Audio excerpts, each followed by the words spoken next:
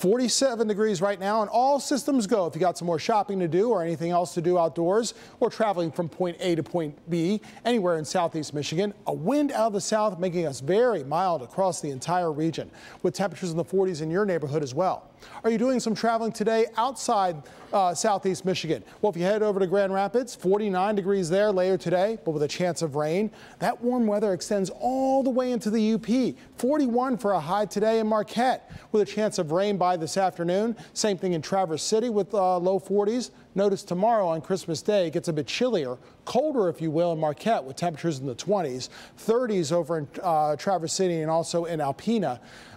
Twin Cities, a bit colder tomorrow with cloudier skies with temperatures that will be in the 20s. Out toward Chicago, 50s today, 40s tomorrow. Over in Toronto, across the border, and over into other parts of Ontario and closer to Quebec, we're looking at temperatures there in the 30s today, 40s tomorrow. Looking back in the record books here in Detroit and southeast Michigan in terms of a white Christmas, since we've got a wet one, not a white one, let's look at some white Christmases of the recent past. And when I say recent, as early as last year, we had 1 inch of snow on the ground, 5 inches in 2017, 3 inches in 2016, and back in 2010, we also had 5 inches. But believe it or not, having a white Christmas, or not having one actually, is rather more common than you think. More on that also on the Local Forecasters app and some special videos that we have for you on some of the white Christmas history right here in Detroit and southeast Michigan.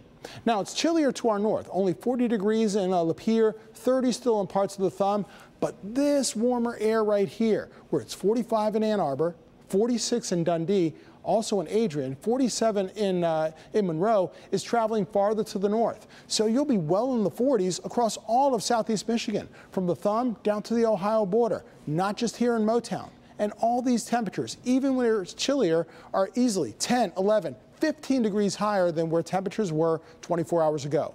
A wind generally out of the south or south-southeast, keeping us mild for today, and it remains warmer than average as we go through the overnight hours. Look at this, 50s in Indianapolis and Columbus. That's just a taste of some of the warmer or milder weather that's on the way here.